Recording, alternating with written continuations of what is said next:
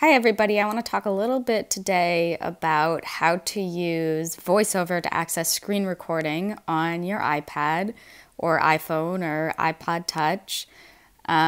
This is intended for instructors who may be visually impaired and using VoiceOver themselves, or this is actually a really great remote instruction activity to do with your students. So you can remotely teach them how to use the screen recording function on their Apple device, and then they can you can give them a task and they can record themselves doing the task and then share it with you so that you can give them feedback.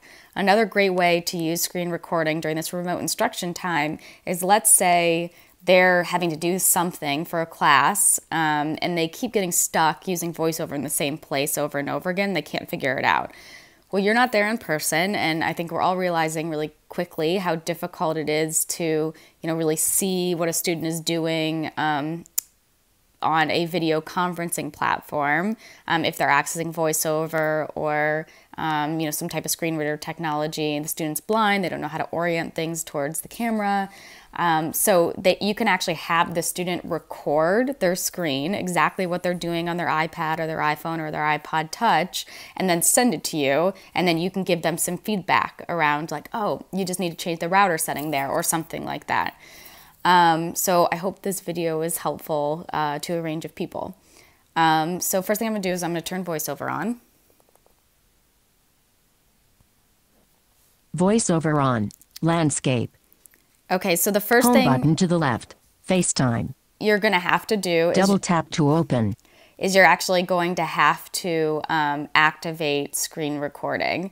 So the way you're going to do this is the Settings app. Now, as long as your student has a device that's still updating and has been updated, sometime in the last year or so, they're going to have screen recording is going to be an option for them. It was introduced in iOS 11. So if your student is running something earlier than iOS 11 or you're running something earlier than iOS 11, it's not going to work. So that might be a good opportunity to get a student's device updated as well if you feel like you need to use this feature. So I'm going to go to my Settings app. Settings. 3 new items. And I'm going to double tap. Settings. And then I'm already on Control Center, but if the student needed to navigate on the left side of the screen, they can swipe up and down with 3 fingers to move page by page, or they can swipe left to right. Select screen to move do not item disturb by screen, item. Select control display and brightness. Control center. Center. Heading. Now I've moved to my Control Center, and I'm going to swipe right until I get to Customize Controls. Swipe down from Access with Customize Controls button. And then I'm going to double tap there. Add and organize additional controls to appear in Control Center. So I'm going to swipe right through these options. The student can also flick up and down with 3 fingers to move more quickly, like page by page. I already have screen recording set up, obviously, because I'm actively screen recording right now, but I'll show you how the student can do it if they don't. Flashlight. Reorder timer, reorder camera, reorder access, reorder reorder screen recording. So you can see that's where my screen recording is already under the included Control Center widgets. But if they don't already have it included, I'll just give an example. So I'll add a different one. So I'll add my alarm to my Control Center. So I'm going to go down here to More Controls. More controls. Heading. And then screen recording should be one of the options in your students' list if they don't already have screen recording set up. So I'm going to go Insert alarm button. If I swipe right once, then it says Insert Alarm. Yep, that's what I want to do. So I'm going to double tap there. Insert alarm. More controls. So now alarm is in my Control Center. So I'm going to go hit the home button to go back home. Settings. 3 new items. And I also really like this activity here because it's another opportunity to talk about ear cons with your students. So to activate the Control Center, you actually have to have the student drag 1 finger from the top of the screen, and they're going to wait to hear the second tone So there's multiple level of tones, and I'll kind of show you what that looks like. So if I scroll one finger from the top of the screen down, oops, excuse me. So airplane mode. So you heard Switch the button. boop boop. Off. The second one, Double if I tap lift and my hold to show finger, more. is the control center. So let me do that again. FaceTime. Photos. Control center. Airplane mode. So it's a FaceTime. slightly higher tone. It's like boop, boop.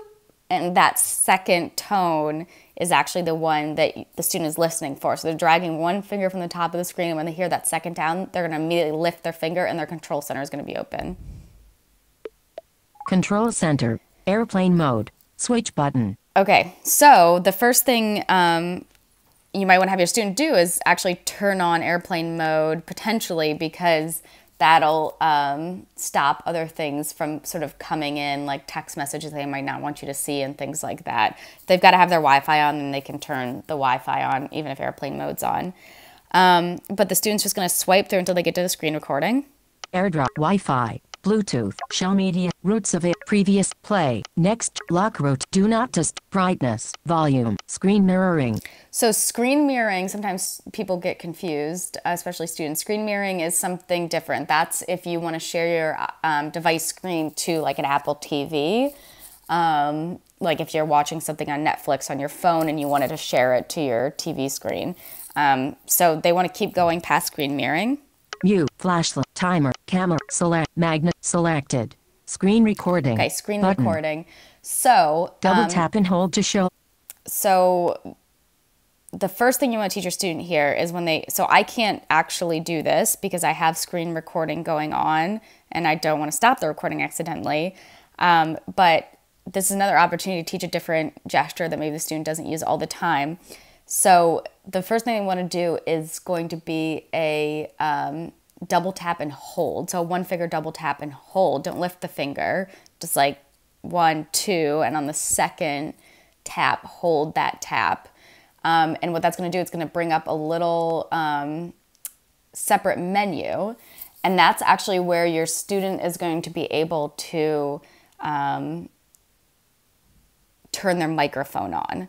So if you want to be able to hear the student's voice, or you want the student to be able to hear your voice during a screen recording, they have to turn their microphone on. It's not on by default. So they can just record their screen and you will hear voiceover. You'll hear all the internal sounds of the iPad, but you won't hear external sounds like the student's voice unless they have that on. So they can swipe through that little menu and then double tap to turn their microphone on. And then it's also going to give the options of where they're going to save their screen recording. I recommend just saving it to photos. That's the default. Just leave that there unless the student's pretty advanced and wants it, save it somewhere else. So to get out of the control center, you can just do the 2-finger scrub. You know, I usually teach students if they have like a concept of print, you know, it's like doing a sort of quick Z with 2 fingers on the screen. Open controls. FaceTime.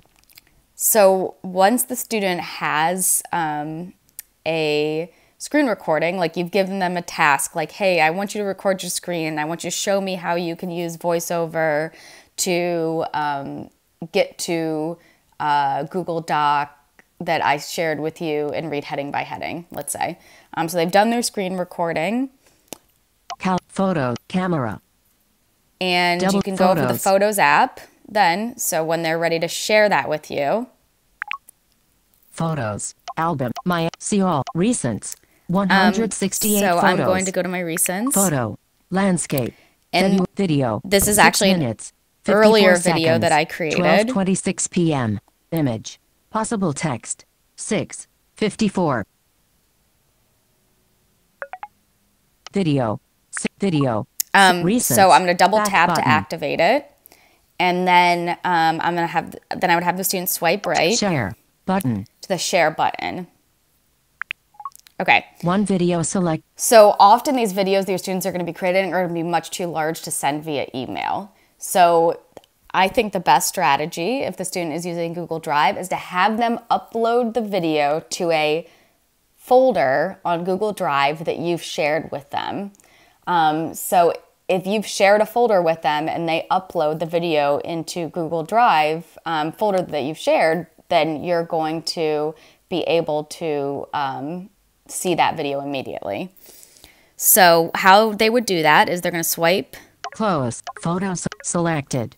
Video airdrop button. And that's the video that I want. So that's what I've got selected. And then I'm going to Mail. OneNote. continue to button. scroll. Notes. Drive. Till I get to button. Drive. Okay, so I'm going to double tap there. Account menu. And Choose then I have multiple accounts, so I'm going Alexandra to Foddy. select my Selected. Gmail account. Cancel. Button. Okay, so I'm going to swipe to the right. Upload. Button. So don't hit that, don't have the student hit that yet until they set where they want it to upload to. RP replay underscore final. 15856720006. So that's the name of MP4 790 the video. So I'm going to continue to swipe. 840@gmail.com. Yep, that's the correct Gmail account. So I'm going to swipe one more time. My Drive. Button. Okay, so this is where Change the folder that you can actually change the folder that you want the video to upload to. So that is, again, if you have a shared folder with the student and they upload it into your shared folder, you're automatically going to have it too. So I'm going to hit My Drive. close. Button. So these My are all the Create folders Search. Button. in My Drive. Grid. AER access. So I can, scroll through, Diagram center. Leap. Folder. see all of the folders that I have in My Drive, and let's say that this particular video Leap or this folder called Leap is the one that I'm going to upload my video to because it's the one that I have shared with my teacher. So I'm just going to double tap on that. Back. Button. Leap. Create new. Search. Current. Grid. Leap. Final. Cancel. Save here. Button. And then I'm just going to swipe Save file into Leap. right until I get to Save Here. RP replay underscore file. Okay, and then student's still going to have to swipe back once to upload. Upload. And, Button. and if you hit the upload button there, then the video will start uploading to Drive. Now it does take, depending on the size of the video, let's say you want to give it a half hour or something potentially before it's going to be up in the Drive, but it doesn't take long and it's pretty streamlined. So I'm just going to hit cancel here because I don't actually want to upload this video anywhere. Photos. But Double tap to open. that is how you do screen recording via the screen recording app that's built into every iPad with a student or as a teacher yourself using VoiceOver. To stop the recording. Edit mode. So obviously the student's going to have to stop the recording before they send it to you. So just making sure that you know that, but I just couldn't stop the recording, obviously, because I wanted you to be able to see what I was doing. So to stop the recording, I'm going to swipe back down. Camera. Oops. Control That second center. boop, boop. Airplane mode. Switch And then button. Selected. Screen recording. If I double Button. tap here on the screen recording Double tap button, and hold to show more controls.